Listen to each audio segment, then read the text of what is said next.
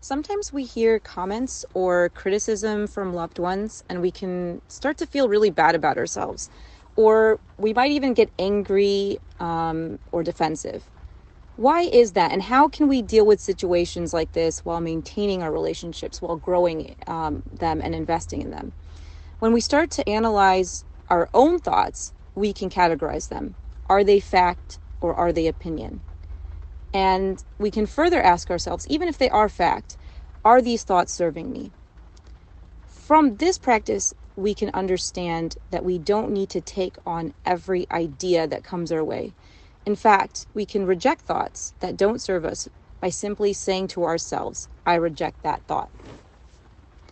When we do this, we can bring the power back to ourselves and perhaps decide to think of ourselves and others, our loved family members, in a more kind and helpful way. My name is Deeba. I'm a coach, and I'm here to help you on your coaching journey. If you're having any struggles with your relationships, you want to improve them, yourself, your family, and your work. If you want to get in contact, please book an appointment with my free one-to-one consultation and get in touch. Take care.